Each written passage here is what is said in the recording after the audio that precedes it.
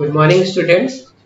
हम लोगों ने जो प्लांट्स हैं उनके डिफरेंट जो टिश्यूज हैं, ठीक है, उनको हम लोगों ने कल डिस्कस किया था। इसके पिछले वीडियो में हम लोगों ने बात की थी कि प्लांट टिश्यू जो है मेरिस्टेमेटिक टिश्यू और दूसरा क्या था, परमानेंट टिश्यू था। तो आज हम लोग बात करेंगे पहले मेरिस्टेमेटिक टिश्यू की। तो मेरिस्टेमेटिक टिश्यू मैंने आपको पहले ही बताया था कि बेटा जो प्लांट है उसमें जो आपका ग्रोथ होता है वो यूनिफॉर्म नहीं होता है, स्पेसिफिक रीजन में होता है। तो जो स्पेसिफिक रीजन में ग्रोथ होता है वो किस वजह से होता है? Because of the presence of this meristematic tissue. तो मेरिस्टेमेटिक टिश्यू बोलिए या ऐसे ग्रुप ऑफ सेल्स बोलिए जिनका एबिलिटी होती है क्या, डिवाइड होने की। तो मेरिस्टेमेटिक टिश्यू या ग्रोइंग टिश्यू भी बेटा इनको बोलते हैं। तो that will be more clear to you. Growing tissue है ना, the group of sales that can grow, they form growing tissue. A tissue in which the cells have the division power is called meristematic tissue. और उस reason को, जिस reason में, जिस particular reason में ये प्रेजेंट होते हैं, उन रीजन को हम लोग क्या बोलते हैं? मेरिस्टेम बोला जाता है बेटा।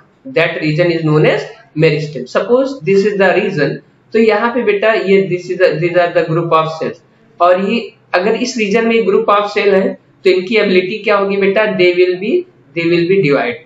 This is another reason, you can see. तो ये पुराने सेल्स है, और जब ये डिवाइड हो रहे हैं तो ये क्या हो रहे हैं? These are the new sales, these are the new sales. तो जब ये नए सेल इसमें डिवाइड होंगे तो क्या होगा बेटा? ये जो रीजन है ये क्या होगा? बढ़ेगा, इट विल ग्रो मोर। ठीक है। तो अब हम बात करेंगे यहाँ पे कि what are the characteristics of meristematic tissue. ठीक है। तो सबसे बड़ी बात मेरिस्टेमेटिक टिश्यू के बारे में ये है कि मेरिस्टेमेटिक टिश्यू जो होते हैं बेटा, दे आर लिविंग सेल्स। ठीक है। मतलब मेरिस्टेमेटिक टिश्यू बनाने वाले जो सेल होंगे वो कैसे होंगे? लिविंग होंगे। मतलब कैरेक्टरिस्टिक्स क्या होती है ना, कि वो जो पर्टिकुलर चीज है जिस पर आप बात कर रहे हैं उनको कैसे आप पहचान सकते हैं। एक तरह से उनकी आइडेंटिफिकेशन, या एक तरह से हाँ उनकी पहचान है, एक तरह से कि जो मेरिस्टेमेटिक टिश्यू है उनके जो सेल्स होंगे दे विल बी लिविंग, और जो सेल्स होंगे उनका जो सेल वॉल होगा that will be form of cellulose. ये क्वेश्चन पूछा जाता है कि जो मेरिस्टेमेटिक टिश्यू है उनके जो सेल्स हैं उनका जो सेल वॉल है वो किस कंपाउंड से बना हुआ है? It is made up of cellulose. ठीक है।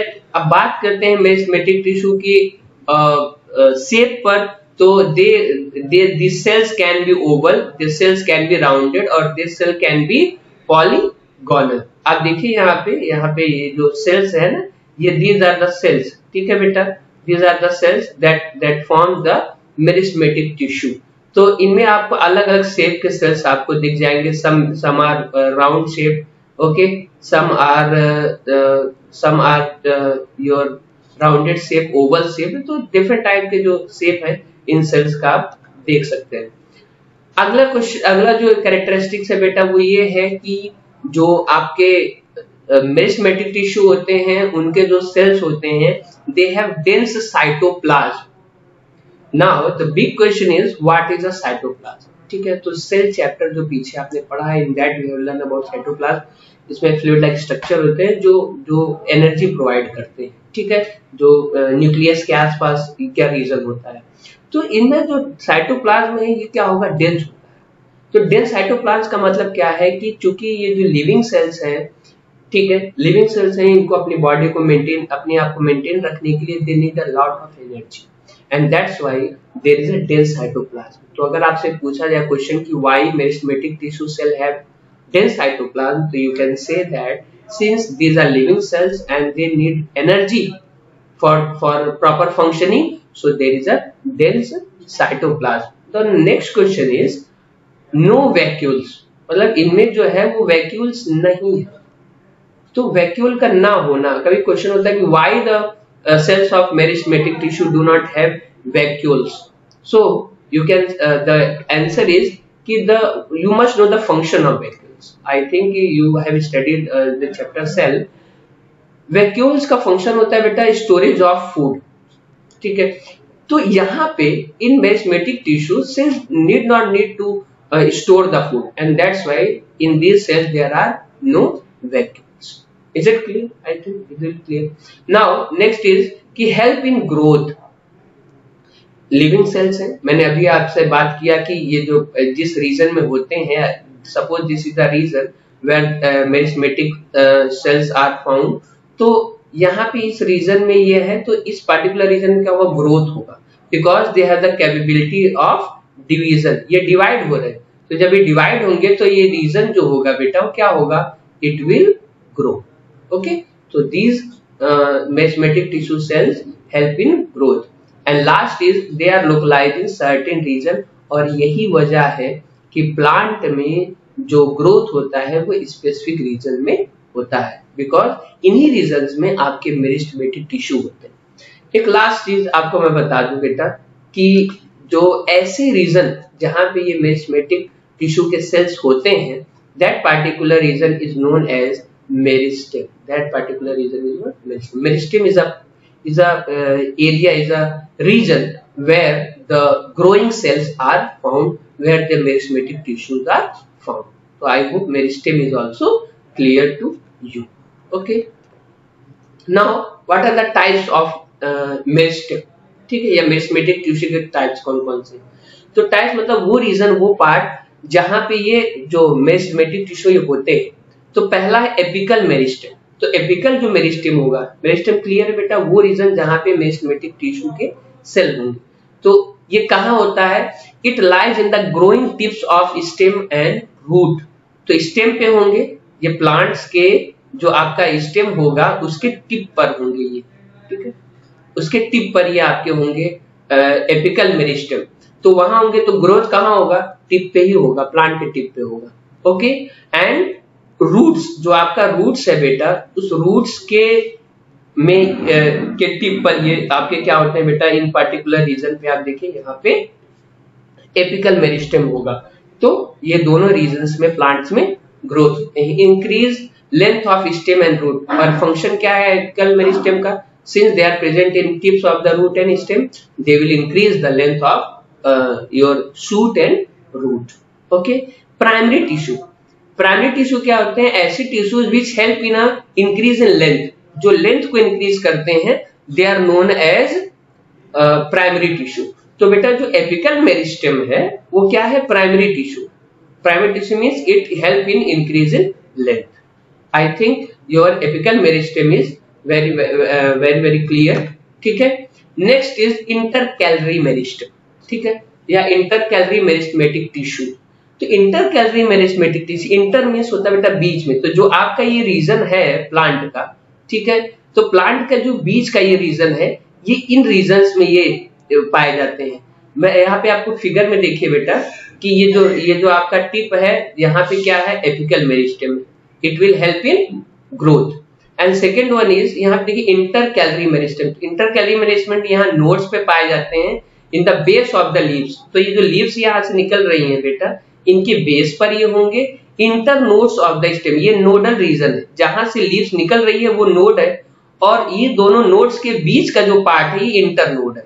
तो इंटर नोड पे ये होते हैं स्टेम के, और कहाँ होते हैं, लीव्स के बेस पर होते हैं। ये हेल्प करते हैं longitudinal, they also help in longitudinal growth, और since they help in longitudinal growth, ये लेंथ को इंक्रीज होने में हेल्प कर रही हैं, that's why they are known as primary tissue, because, और या इनको आप बोल सकते हैं कि primary growth, both are same. I think intercalary clear है, बेस ऑफ द लीव्स, इन्हीं लीव्स के बेस पर होती है, इसलिए लीव्स बड़ी होती हैं, और स्टेम के जो हैं नोड्स उस पर ये प्रेजेंट होते हैं, that's why stem increases also. Your third one is बेटा, your third one is lateral meristem tissue, ठीक है, या लेटरल मेरिस्टेमेटिक टिश्यू या लेटरल मेरिस्टेम। मेरिस्टेम क्लियर है, वो रीजन जहां पे मेरिस्टेमेटिक टिश्यू होती है, मेरिस्टेमेटिक टिश्यू के सेल्स होते हैं। लेटरल, नाम से ही क्लियर हो रहा है कि लेटरल मींस किनारे पर, ठीक है, तो it lies in the lateral side of the stem and root. तो स्टेम और रूट के ये लेटरल साइड में होते हैं। ये स्टेम है, तो स्टेम का lateral means this reason, this reason, this reason है, दिस। इन रीजन्स पे बेटा आपके ये क्या होते हैं, लेटरल मेरिस्टेम होते हैं। इनका वर्क क्या, इनका फंक्शन क्या होता है, डायमीटर को बढ़ाते हैं, ठीक है, जो आपका जो विड्थ है प्लांट का, वो किसकी वजह से बढ़ता है बेटा, इन लेटरल मेरिस्टेम की वजह से बढ़ता है। यहाँ पे जो टिश्यूज सेल्स होते हैं उनकी वजह से बढ़ता है। और दे गर्स ऑफ द स्टेम, गर्स मीन्स होता है सर्कमफ्रेंस। तो ये जो सर्कमफ्रेंस है, ठीक है, कोई प्लांट कितना मोटा हो रहा है, that is because of the presence of lateral meristems in that reason. तो आपका जो स्टेम है वो बड़ा हो रहा है, that is because of this. Secondary growth, तो प्राइमरी ग्रोथ क्या है या प्राइमरी टिश्यू क्या है? प्राइमरी टिश्यू वो टिश्यूज जो लेंथ में इंक्रीज की हेल्प करते हैं, ठीक है, लेंथ में जो इंक्रीज करते हैं, हाइट में। और सेकेंडरी ग्रोथ अगर थिकनेस बढ़ती है बेटा, तो that is known as secondary growth. इनको आप लेटरल मेरिस्टेम को सेकेंडरी टिश्यू भी बोल सकते हैं, because they help in growth of the, they help in the thickness of the, या they help in the circumference increase of the plant. Now questionnaire based on that apical meristem tissue कहाँ पाए जाते हैं? Very clear, tip of the root and shoot. Meristematic tissue के दो position आपको बताने हैं, तीन हैं, उसमें से कोई दो पोजीशन आप बता दीजिएगा। प्राइमरी मेरिस्टेम और सेकेंडरी मेरिस्टेम में डिफरेंस बताइए। तो प्राइमरी मेरिस्टेम जो होता है वो लेंथ को इंक्रीज करता है और सेकेंडरी मेरिस्टेम थिकनेस को इंक्रीज करता है। And last give the function of lateral meristem, जो कि अभी हम लोगों ने पढ़ा है, उसको आप कर लीजिएगा अपनी कॉपी में ये सारे क्वेश्चंस। आई होप ये आपको क्लियर हुआ होगा कि जो आपके मेरिस्टेमेटिक टिश्यू हैं उनके डिफरेंट पार्ट्स भी आपको क्लियर होंगे। दैट्स ऑल इस वीडियो में। Thank you.